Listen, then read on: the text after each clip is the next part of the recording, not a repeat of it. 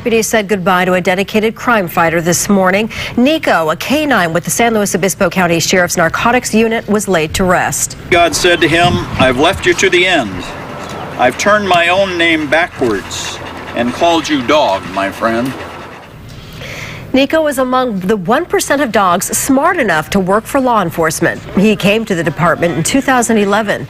Deputies retired him in 2014 because he was sick, but he continued to live with his handler, Deputy Steve Faith. Faith says that Nico had some exceptional abilities, including tracking down suspects and victims and locating drugs. So I had to, you trust your dog because they're the one with the senses, and we followed him in through that brushy area and located the suspect hiding about another 100 yards in there. So it was pretty amazing. And you don't think you would have been able to do that without a canine? No, there's no way. Canine units from a variety of agencies paid their respects. Nico is the 4th service dog to be buried here. The city of Santa Barbara